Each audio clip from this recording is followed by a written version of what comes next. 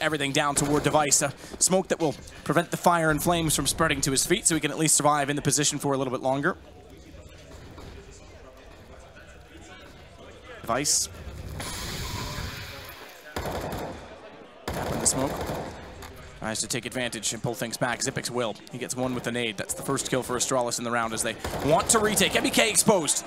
He's killed by Device. The damage done by apEX. apEX is inside of Sandwich.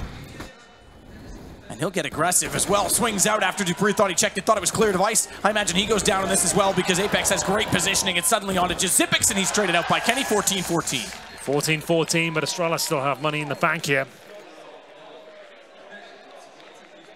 And will be fighting back. There's a single orb setup there.